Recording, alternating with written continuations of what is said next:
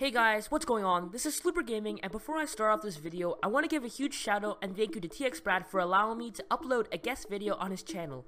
It's really an honor to do this, and I really do appreciate it.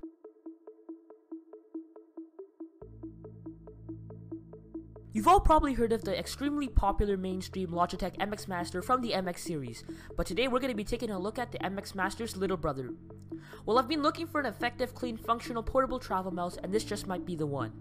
Logitech claims that this mouse is perfect for travel and portability, so this is my full review of the Logitech MX Master Anywhere. Design: one of the greatest aspects of the MX Master, and the MX Anywhere is no exception to that standard.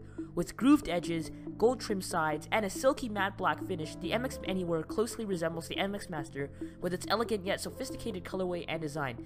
The only one real difference is the size and form factor. Now, as this was specifically designed to be a portable mouse, that also meant it was designed to be used anywhere. The MX Anywhere uses dark field tracking technology in its laser sensor to be used on practically any surface, like even glass.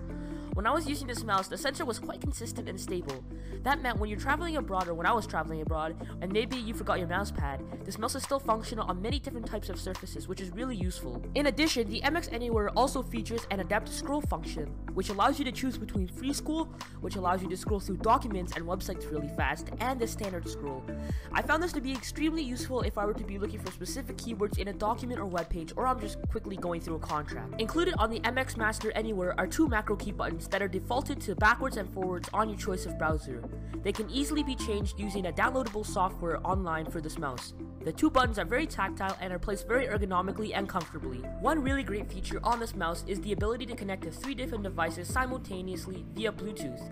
You have an option to connect to 3 different devices at the click of a button, which is really useful as I would often switch between my laptop, desktop, and my tablet.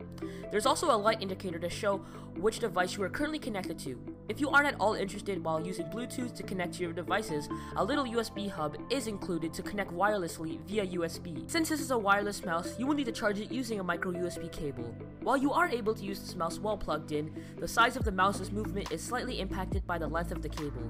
Aside from that, when I was using the mouse, I noticed that one charge would leave me with around 40 days of usage, which is quite a length of time, and I think that's pretty good. Anyways guys, that's about it for the MX Anywhere 2 review. Huge thank you to Brad once again for giving me this opportunity for doing a guest video. Anyways, make sure you hit the like button down below and subscribe to Brad's channel. If you like this video, also check out my channel. I make tech videos over at Slooper Gaming. Thanks for watching guys, and I'll catch you guys in the next one.